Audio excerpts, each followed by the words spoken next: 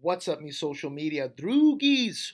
So welcome to the second video in Zady's real estate entrepreneurship channel, where I'm going to be teaching you how to wholesale real estate properties. Okay, so by the way, I got a microphone, but I just didn't bring it into the office. So next video, I promise I'm going to have it. Okay, but I feel as if the content's more important. Again, guys. I'm not charging you for this stuff. I know a lot of people are doing courses and stuff like that. So please show me your love. Drop a like in this video. Write me a comment. Tell me you like me. Tell me you hate me. Whatever it is, interact with me. And bottom line is, let me know what you want to see. If you find value in this, please share this video to other people. What today's video is about is what is wholesaling and how to find a title company. Okay, so I'm attaching both of these together because some of you already know what wholesaling is and you want to know about the title company, and some of you guys don't even know, so you want to know all of these things. So first and foremost, before you get started, you got to find a title company to do your transaction for you. I'm going to get into that, but let me just break down what is wholesaling. Okay, wholesaling is the cornerstone of America. Wholesaling is buy low, sell high, which is the essence of capitalism. So if you walk into a grocery store, the grocery store, Vaughn's, Albertsons, whatever it is they're wholesalers. So what they do is they buy food from farmers, okay, for let's say $1, and they sell it to you for $3, and they make $2, okay? So they bought it wholesale, and then they sold it retail to you. So what I'm going to be teaching you is how to buy houses wholesale and how to sell them retail. Okay, so what you need is 2 pieces of paper. Okay, that's it. One piece of paper is your purchase and sales agreement. Okay, this is what you have, and you give this to your seller. Okay, so someone is selling a property, you are the buyer, you give them this agreement which outlines your agreement. It doesn't matter, this is literally valid. This piece of paper, if it had the address on it, it had the person's name on it, and it had signatures, you could give it to the title company. It doesn't need to be some fancy schmancy paper. When you're dealing with an all cash as is purchase, you don't need any kind of document. Don't let any realtor tell you otherwise. It's complete bullshit. Okay, the United States government allows you to do this. You are not a realtor, so you don't have to abide by the Realtor Association of bullshit rules. If you're a realtor, I say that out of respect because that's a private organization. But, you know, if you're not a realtor, you don't have to do what a private organization does. You just have to do what the government tells you to do. Okay, that's your main boss, the government. That's it. Government, you entrepreneur, and then you conclude your business. Okay, so you have your purchase and sales agreement, and then you have your assignment contract. So after you have your purchase and sales agreement with your seller, okay, then you make a contract with your buyer, selling them this. Okay, you're assigning this piece of paper to them, the purchase and sales agreement. You're assigning it to them, and then you're going to be receiving a fee for this. Okay, that's where your profit comes in, and that's how you buy real estate with $0. Okay, you're using OPM, other people's money. You're leveraging. Okay, so you assign it. Now you have both of these 2 pieces of paper. What are you gonna do? You gotta find a title company. What is the title company? A title company is an escrow company. If you're on the East Coast, title companies are not involved. An attorney is involved, so you got to find an attorney. Now, if you're on an East Coast state, what I advise you to do is go to biggerpockets.com, or there's a Wholesaling Houses Full-Time on Facebook. It's a Facebook group. Go in there and ask who has an attorney who does wholesaling in an attorney state, and get a referral from an attorney. Okay. Other than that, if you want to know how to find a title company, pay attention to this screen right here. All right. So let's say you're in Boise, Idaho, right? So Boise, Idaho title company. All right. So we do this. Obviously, I spelled it wrong because I'm an idiot, but you don't have to be smart to make money. You just have to hire smart people to make you look smart. And that's what I do. Okay, so here we're going to go here. We're going to go more places. Boom.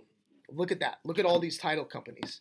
This is your list. You're just going to call them, and then you're going to talk to them and see if they do assignments. Okay, so let's do a live one right now. We're going to call this first one here Now, if you could hear somebody, that's my acquisitions manager. He's doing some deals, so just kind of ignore that, but see what we could do here. I'm calling Title 1. Thank you for calling Title 1. This is Jill. May I help you? Hi, how are you?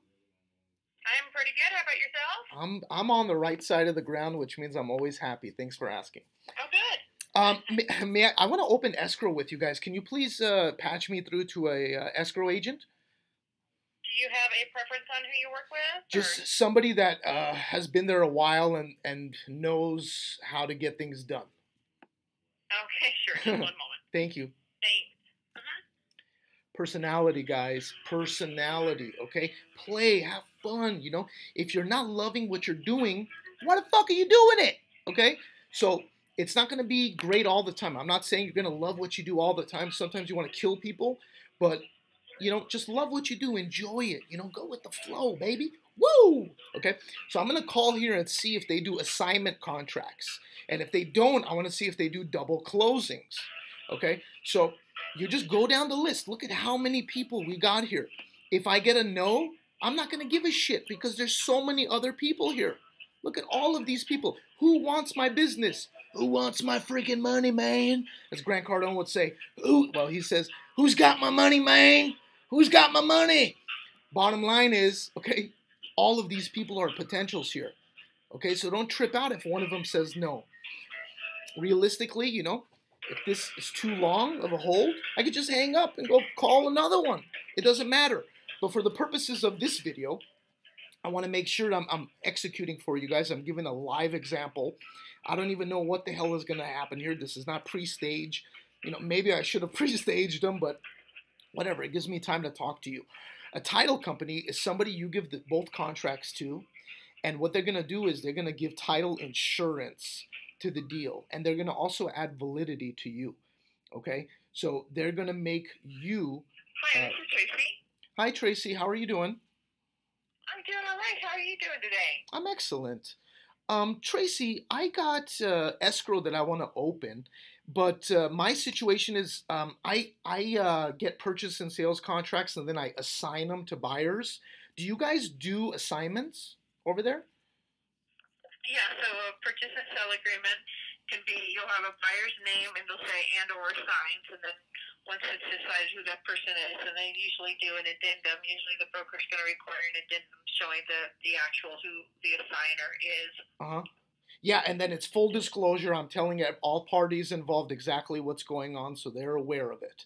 Can I give you a call back? I got to hop off the phone right now, but I'm going to give you a call back and get your email address and then just send everything to you. But thank you so much. I appreciate it, Tracy.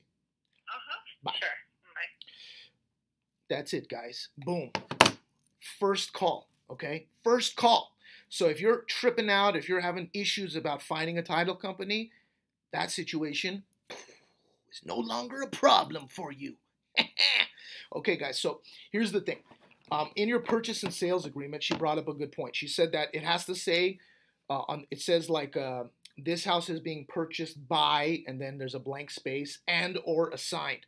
Now, you don't have to do that. She's just, you know, covering her ass. But basically what you could do anywhere on the contract, what we do is like line item number 6. It says this contract can be assigned for profit, or this contract may be assigned for profit. As long as you have that in there, you're good. And don't gloss over that. Let people know. I always let people know. I'm like going over the contract. I'm like, okay, we're purchasing this property in as-is condition. This item right here, this contract may be assigned for profit. We're just letting you know that we're buying this to make a profit. You don't have a problem with that, do you? Nobody in their right friggin' mind is going to say, yo, I got a problem with you making profit. This is America, son, okay? People are in this game for profit. Okay, don't shy away from it. Don't hide it from them. Let them know, yeah, you know what? I'm going to make money on this deal. You got to let them know that, because if you don't let them know that and they're at the signing table, at the end of the day, they might not sign if they figure it out. Okay, so keep in mind, you have your purchase and sales agreement that lets you, you have permission to assign it. Then you have your assignment contract. You give it to the title company. Now, the title company is going to go through, and what they're going to do is they're going to go check the title.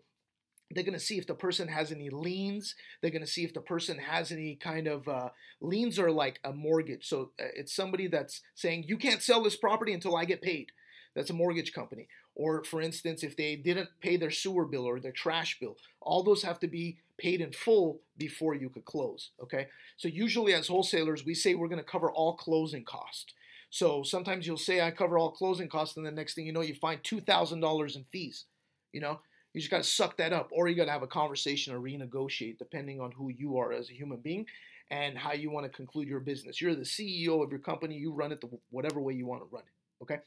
So anyways, you give these two pieces of paper to them. They get the liens. They're going to do what's called a preliminary title report. They're going to find out all the money that's owed. They're going to get all the documentation together. Then at that time, what's going to happen is the seller is either going to go to the title company and sign like this much worth of documents. You know, you don't have to do that. You got lawyers doing that for you. They're working for you. This title company works for you, okay?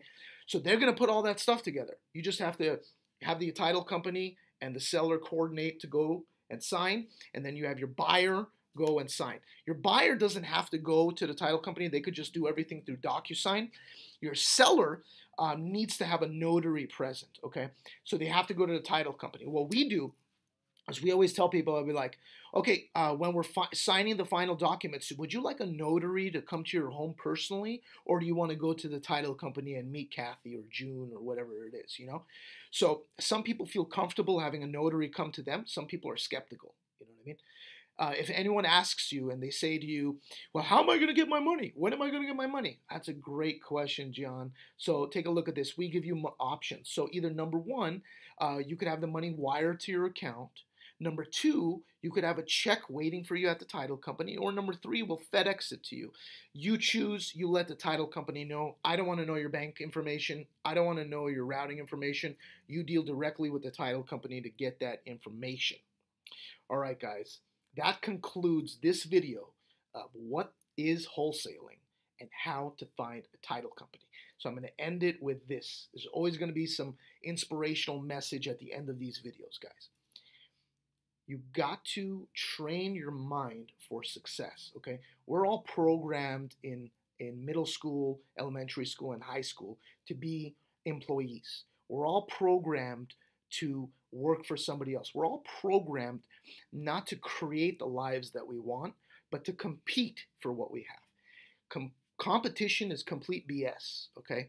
This is an illusion placed on people to keep them enslaved, okay? We watch football, we watch basketball, we think competition is real, okay? Competition is not real.